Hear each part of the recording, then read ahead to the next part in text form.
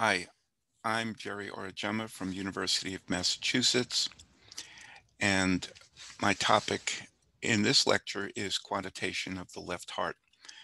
I would like to acknowledge the contributions of my friend Dr. Roberto Lang, not only to the ECHO certifying exam review course, but also to the field in general.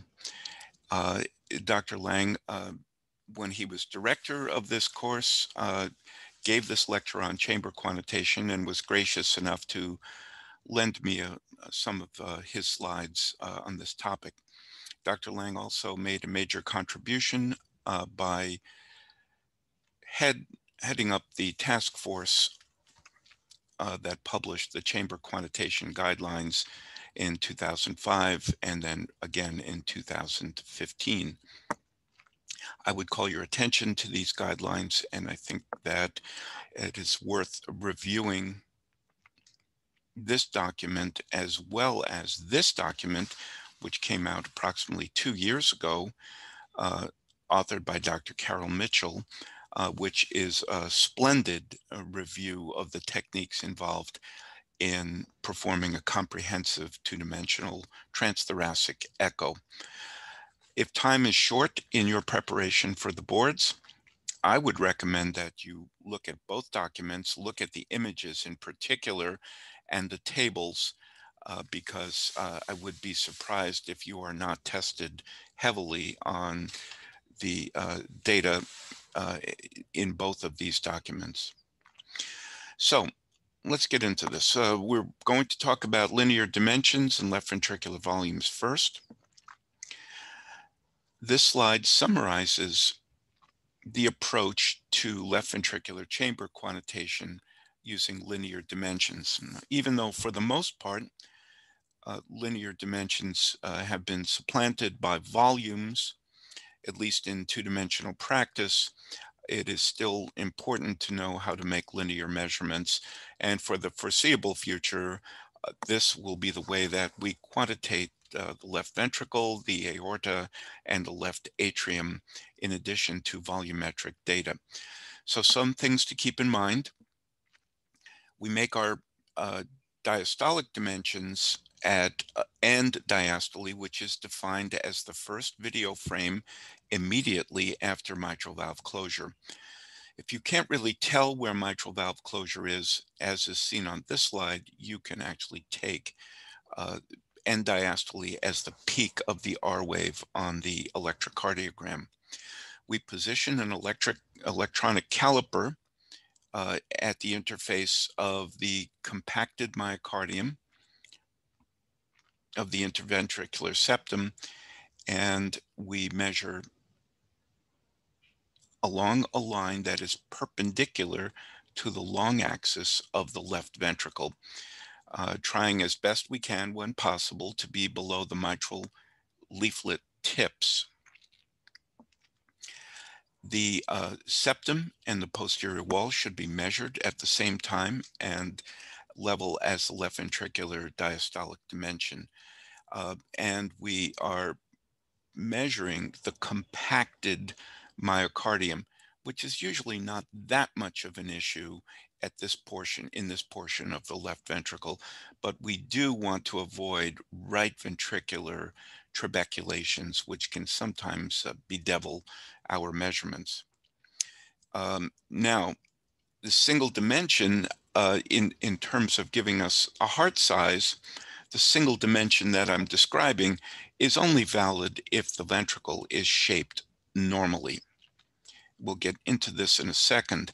Now, if you have biplane available, as most labs do, biplane can be extremely helpful in making sure that your linear dimensions are not obtained off axis. And the next slide will show you some of the issues with making linear dimensions.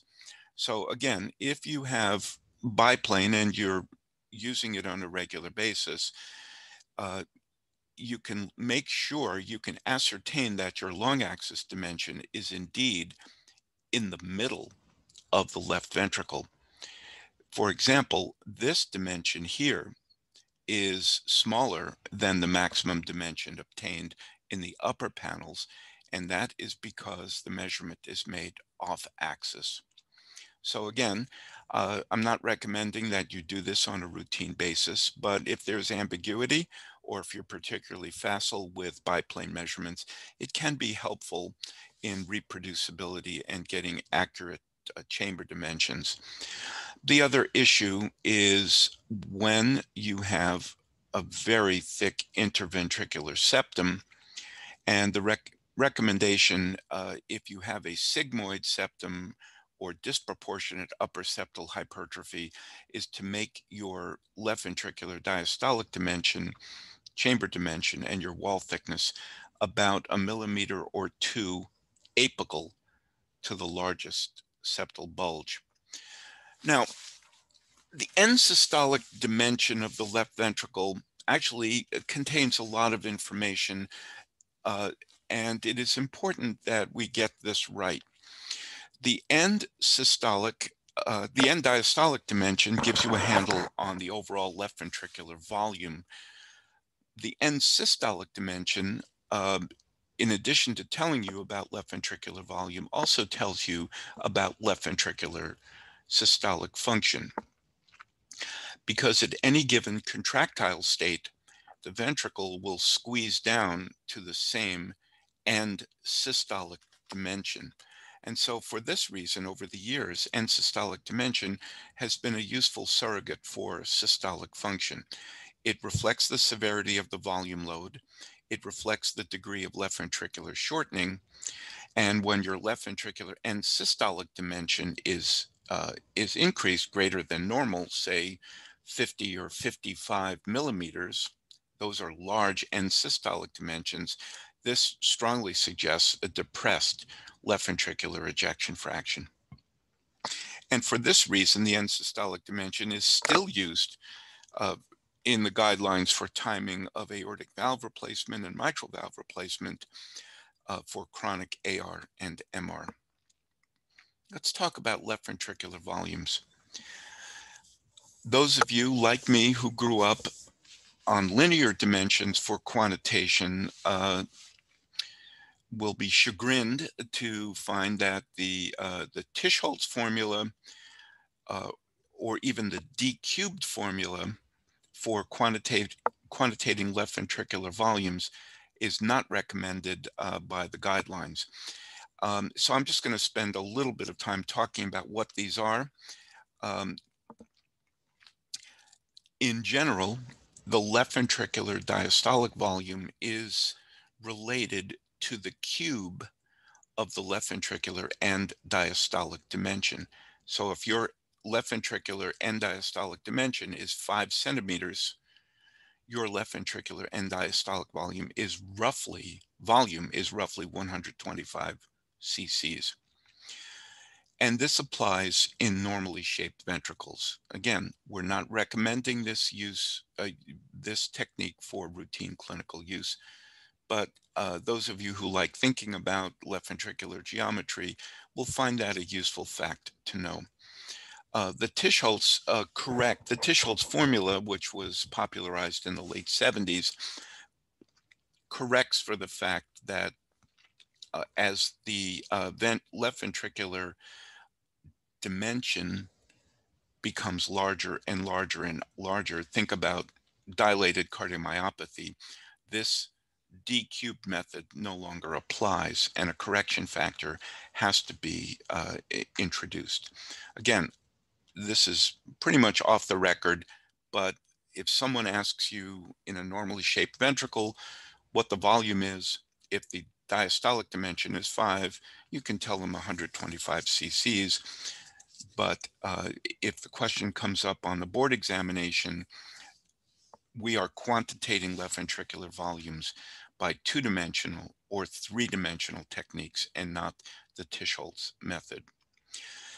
So what are these techniques? The recommended technique is the familiar biplane disc summation.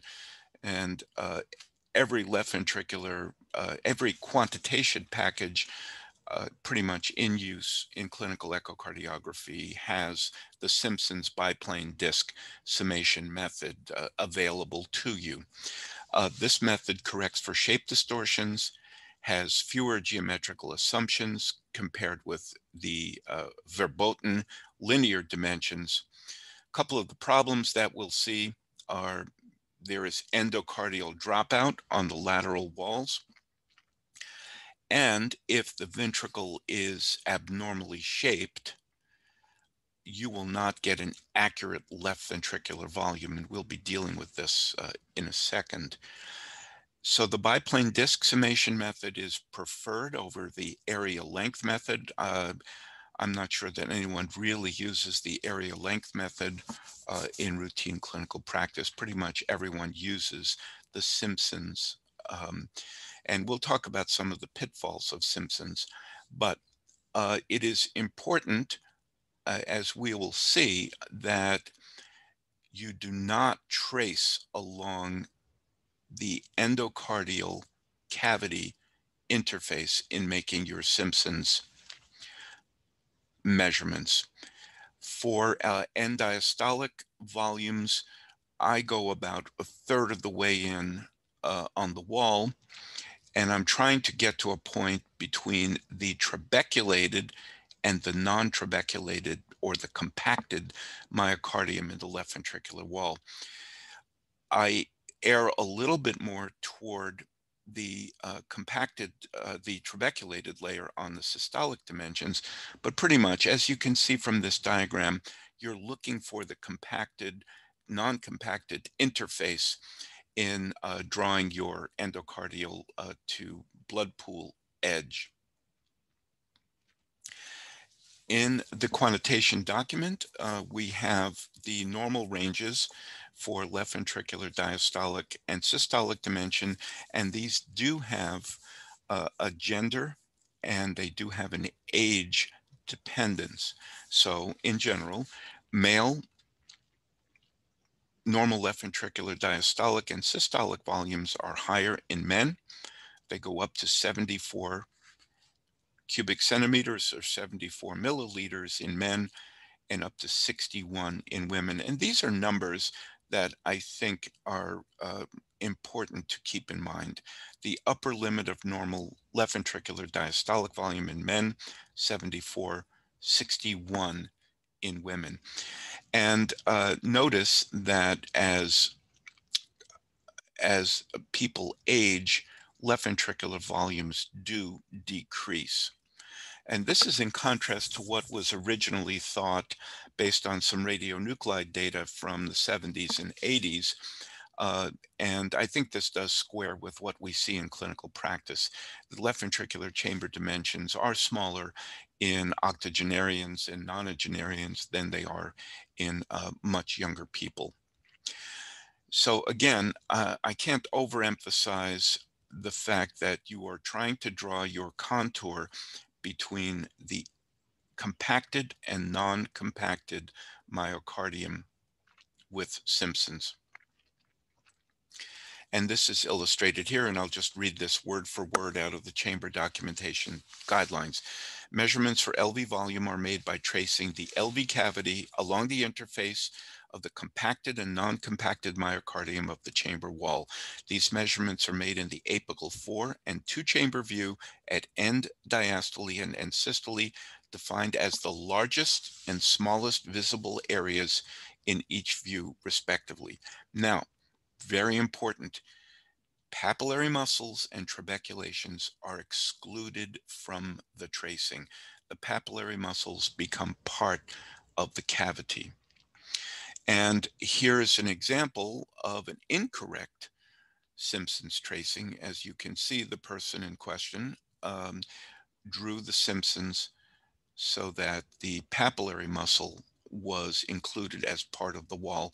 This will lead, this type of mistake will lead to a smaller left ventricular volume and should be avoided.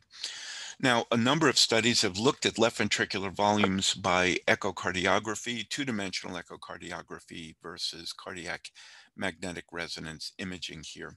And as you can see, These are two-dimensional and even three-dimensional images, and the gold standard here being cardiac MRI. And 0, if your values would be on the 0 line, that would mean that your echocardiographic volumes are exactly what your MRI volumes. But notice, if we look at two-dimensional echo with contrast, three-dimensional echo by various vendors, and whether you use 1 beat, 2 beats, 4 beats, pretty much all of your volumetric measurements by echocardiography, pretty much no matter what the technique, are going to be lower than your left ventricular volumes by cardiac MRI, with MRI being the gold standard. And why is this? Well, it's a very nice paper from Dr. Lang's laboratory a few years ago, breaking down the errors into tracing errors, errors concerning the endocardial definition, foreshortening, which we'll spend a fair amount of time on, and geometric assumptions about the shape of the left ventricle. And these are illustrated here. It is, if your true apex might be here, but your image might be foreshortened, which we will talk about in upcoming slides, you will miss the true length of the left ventricle.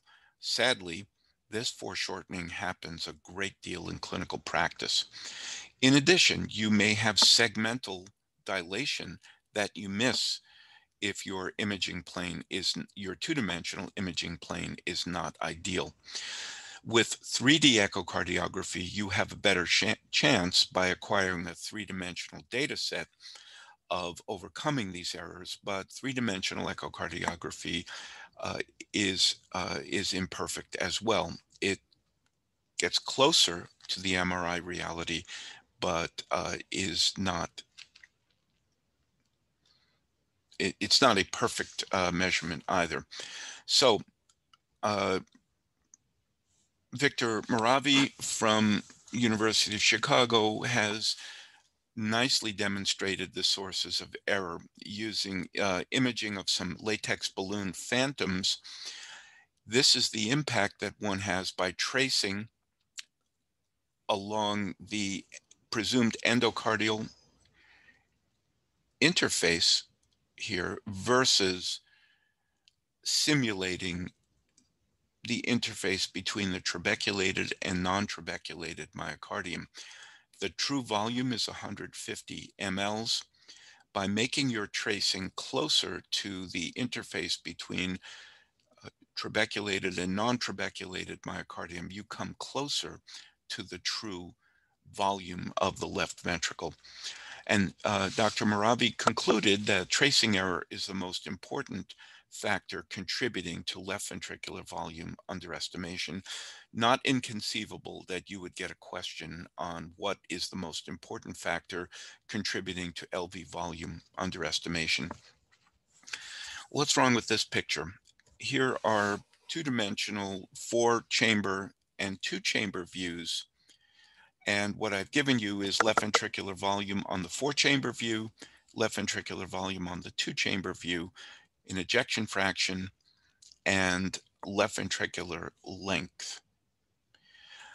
What I'm illustrating here is the effect of foreshortening of the left ventricle, which we will deal with. If you move your transducer down an interface, you will have a much larger 4-chamber left ventricular volume, and the 4-chamber volume will approximate what you got from the 2-chamber view. The ejection fraction will be roughly the same. What are the clues that you're dealing with a foreshortened imaging? Well, I listed them here. If the left ventricle has a globular as opposed to a bullet shape, if there is a discrepancy in left ventricular lengths, in general, the left ventricular diastolic length is a little bit greater on the 2-chamber view than it is on the 4-chamber view. But if there is a discrepancy, such as what I showed you earlier, 7.2 versus 8 centimeters, that's a clue that your 4-chamber view is foreshortened. And also, if your apex is thickening. Now, of course, there are conditions where the apex is thickening legitimately. Uh, Endocardial fibroelastosis comes to mind, as well as apical hypertrophic cardiomyopathy. But for the vast majority of echoes you read in your laboratory, if the apex is thickening, your four-chamber view is foreshortened. And again, foreshortening along with endocardial difficulties in measuring the endocardial edge will contribute to underestimation of left ventricular volumes by two-dimensional echo. So foreshortening is a very common problem in clinical echocardiography, and let's just expand on this a bit. It turns out that I used the term foreshortening for many years without completely understanding what I was talking about. And I did some research on this a while back in preparing for this lecture to better understand the genesis of the foreshortening. And the foreshortening is nicely illustrated in this schematic. Your four-chamber plane is not directed through the part of the ventricle with the longest left ventricular length. And this has been shown angiographically by Dr. Erbel many, many years ago, where he actually did a cine ventriculogram and tried to simulate echocardiography at the same time and demonstrated that you were getting a more anterior cut of the left ventricle on typical echocardiographic views. And here I've tried to simulate this by tilting the diagram to show you what a foreshortened left ventricular four-chamber view looks like in this patient who actually has an apical aneurysm. And you can see that on the foreshortened view, you can actually miss an apical aneurysm compared to what would have happened if your four-chamber plane was adjusted to be about a rib space lower. So it does have clinical consequences, and I've tried to show this here using these beautiful CT images. And how I wish we had this around when I was learning echocardiography. It would have helped me tremendously to understand the echocardiographic image planes. So here I'm showing you the planes of the three-chamber view, the two-chamber view, and the four-chamber view. And this is an optimized four-chamber plane here. Now, if we use our two-chamber plane as the plane showing us the proper imaging technique, what happens if we slide our transducer up and interspace? Keep your eyes on what happens with the four-chamber. Notice how the left ventricular length is much shorter, and the ventricle assumes a much more globular appearance. So this is the effect of left ventricular foreshortening, and I'll just very quickly illustrate the same point using cardiac MRI. A foreshortened plane on the two-chamber, and you see a shorter left ventricle and a more globular appearance. We can do the same thing with three-dimensional echocardiography acquisition. So I think we've made this point. Now, we've talked a little bit about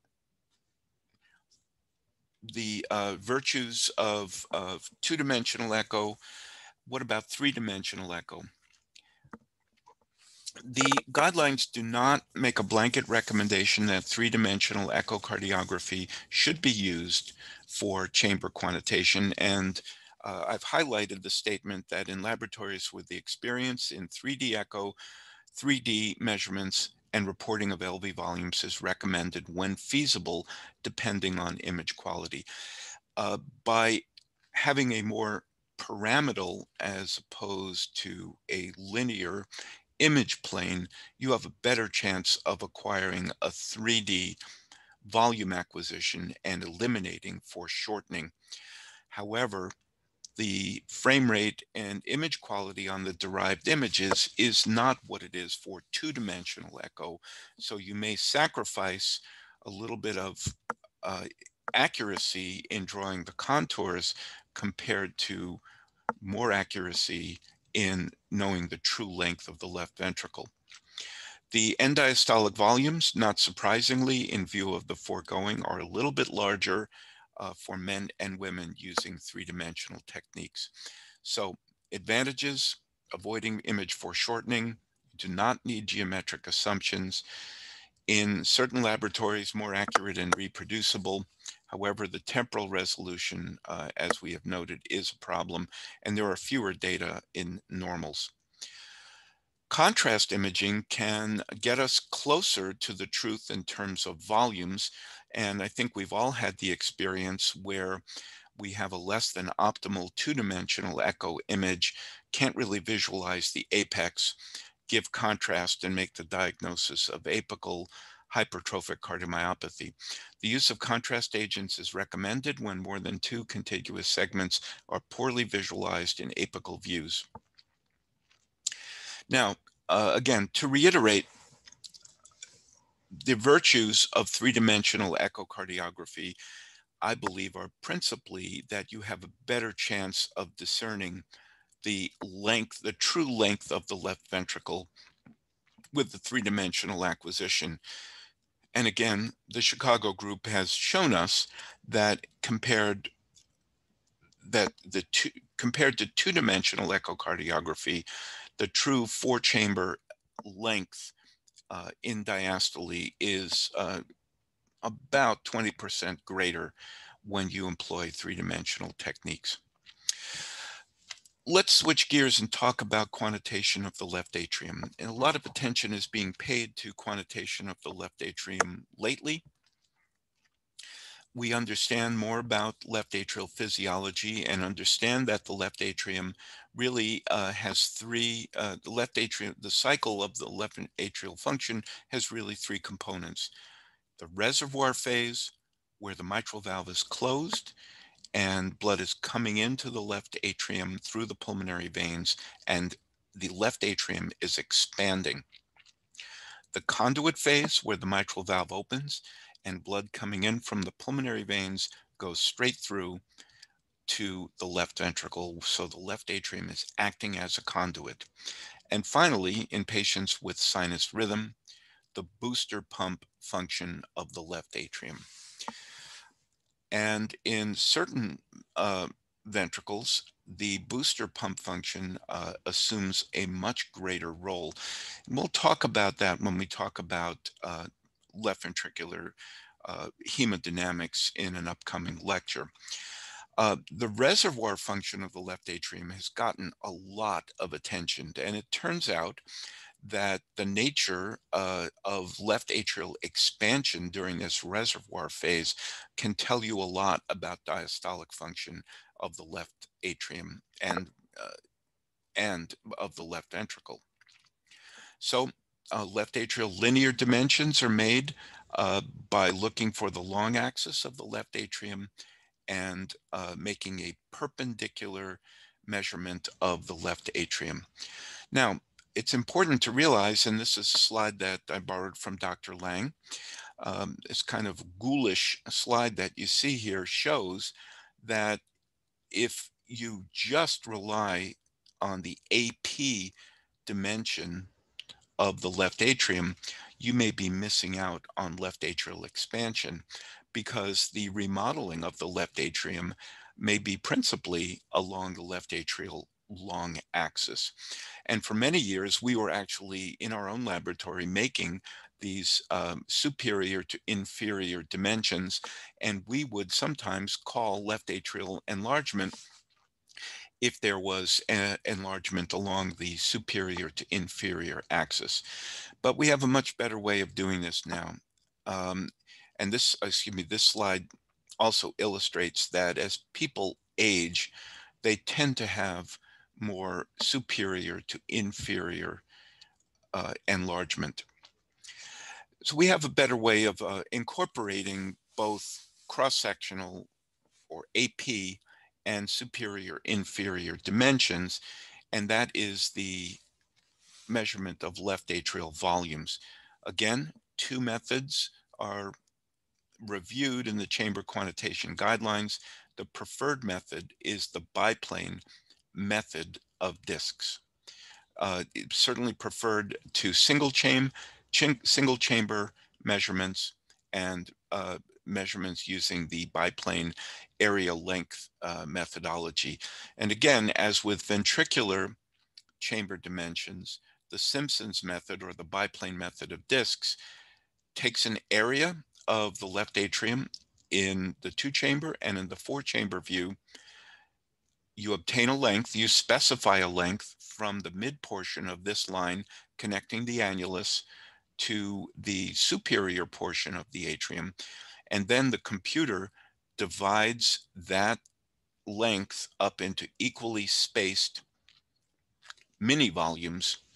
And by knowing the width of each one of these discs or chips, you can arrive at the total left atrial volume.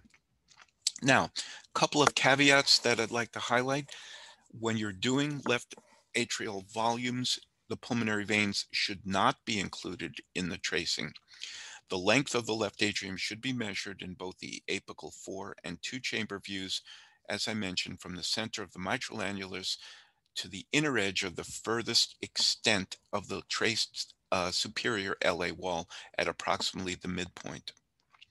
The method of discs is the preferred method for calculating LA volume, as it avoids as it involves fewer assumptions regarding the length, the shape of the left atrium. One can see the partition values for left atrial size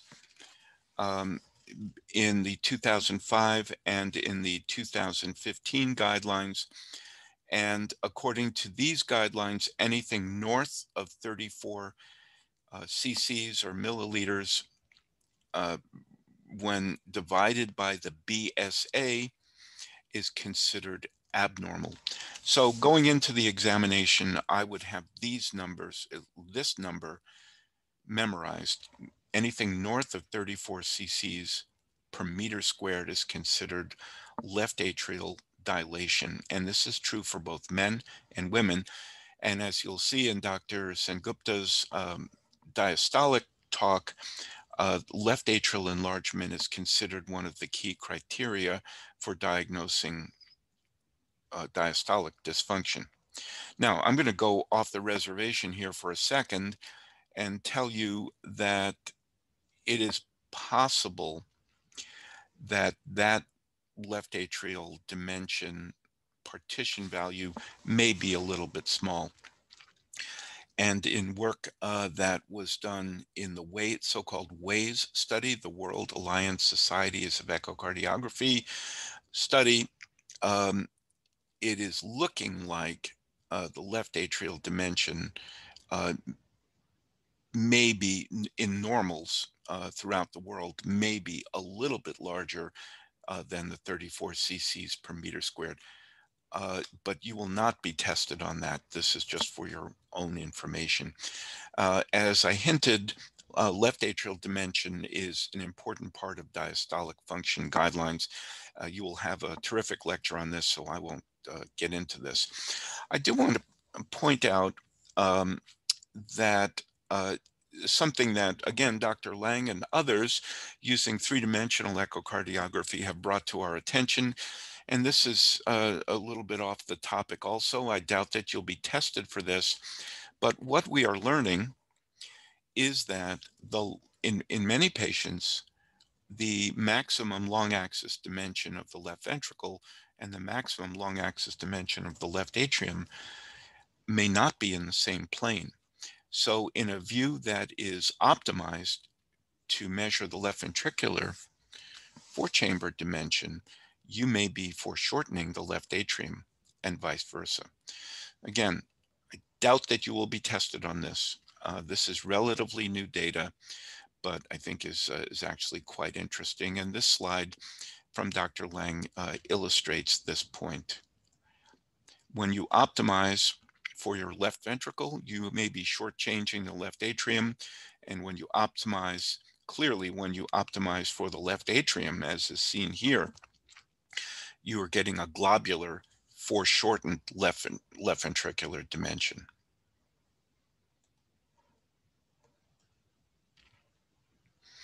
And in this particular example, the difference was about 4 ml per meter squared.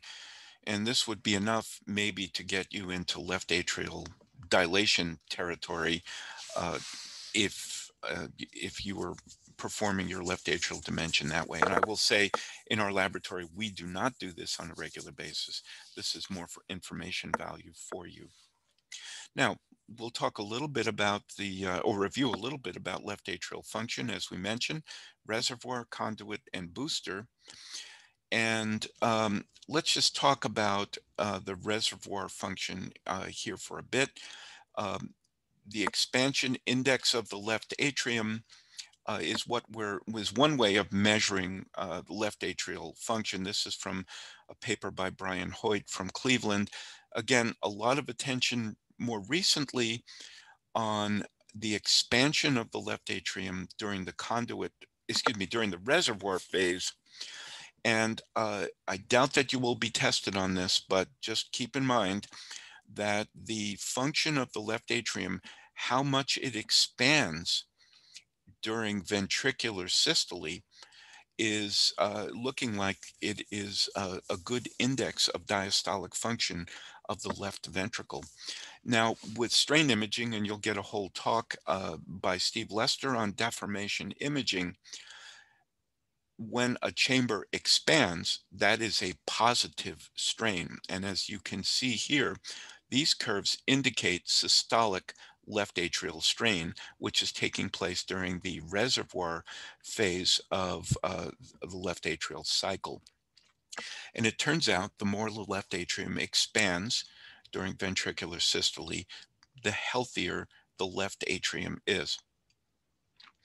And this, again, has been illustrated in a paper from Chicago showing that if your left atrial reservoir strain was within the normal range in patients with HFpEF versus reduced left atrial reservoir strain, that seemed to have a significant survival free of hospitalization in the patients that they followed up. So lots more to come on this topic.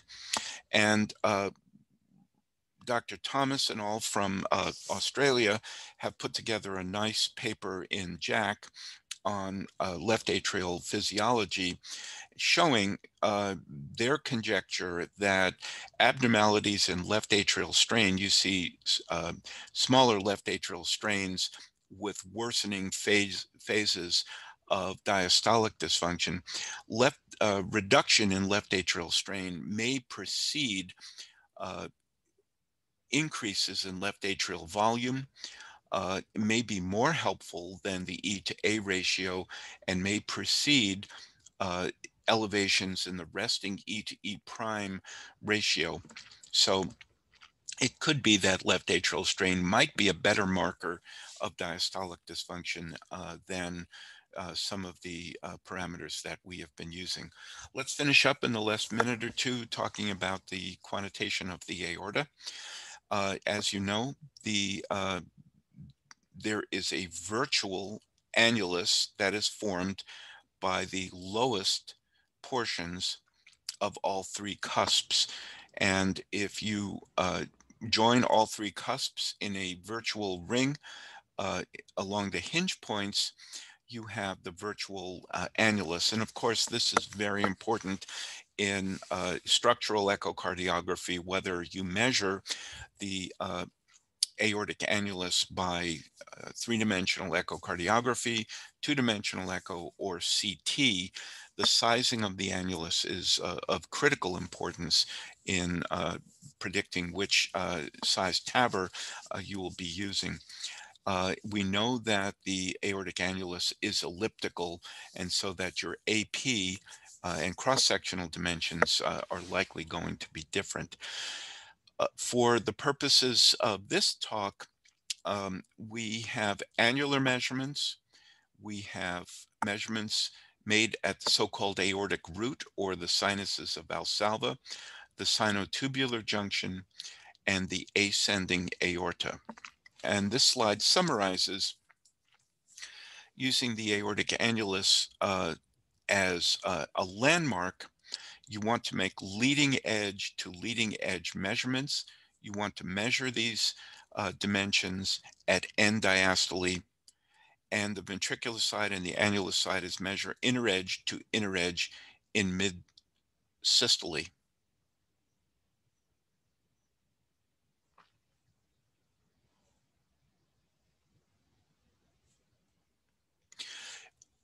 As people get older and get bigger, their aortas get bigger. And there are a number of nomograms. This is from the quantitation guidelines. There are a number of nomograms that relate body size, presence of hypertension, and age to size of the aorta. In our own laboratory, we utilize these in deciding whether or not the chamber dimensions constitute dilation.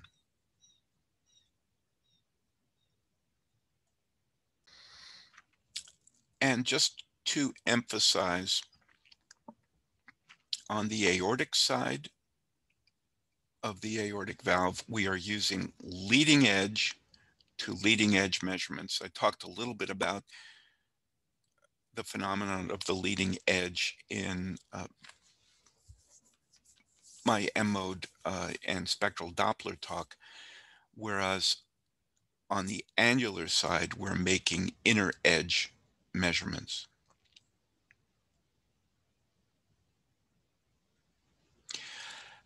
You might be given a still frame and asked to identify structures in the aorta, and this diagram just reviews what one sees if you are lucky enough to get all three of the great vessels in the same imaging plane, which is not always the case.